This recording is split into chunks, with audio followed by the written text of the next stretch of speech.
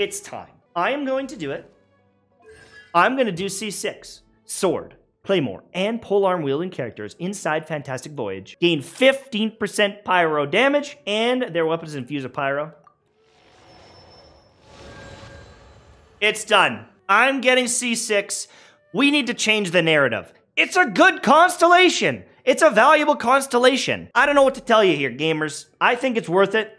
I don't care if it ruins a future character. If it ruins a future character, it is what it is. But so many characters come out with their infusion saying that it can't be overridden anyways. Ayato can't be overwritten.